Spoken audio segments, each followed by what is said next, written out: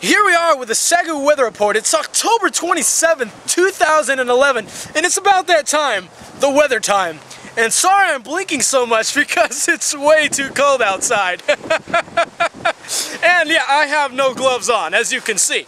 Yeah, it's about 50 degrees below 100, and it's sprinkling a little bit.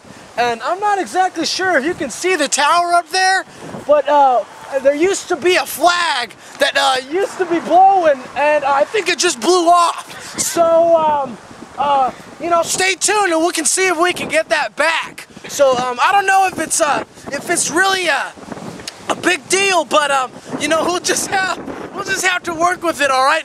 I'm sorry, it's really cold outside right now, but you know, we're trying to get through this. And everything's gonna be fine. So we just wanted to let you know a little bit on the update right now. It looks about 60 highs tomorrow and 24 lows tomorrow night. So we're just gonna have to keep you posted. And you know, God bless. And don't forget, don't drink the Kool-Aid. It's really windy outside right now, and I'm trying to find a way back up the stairs. I mean the mine.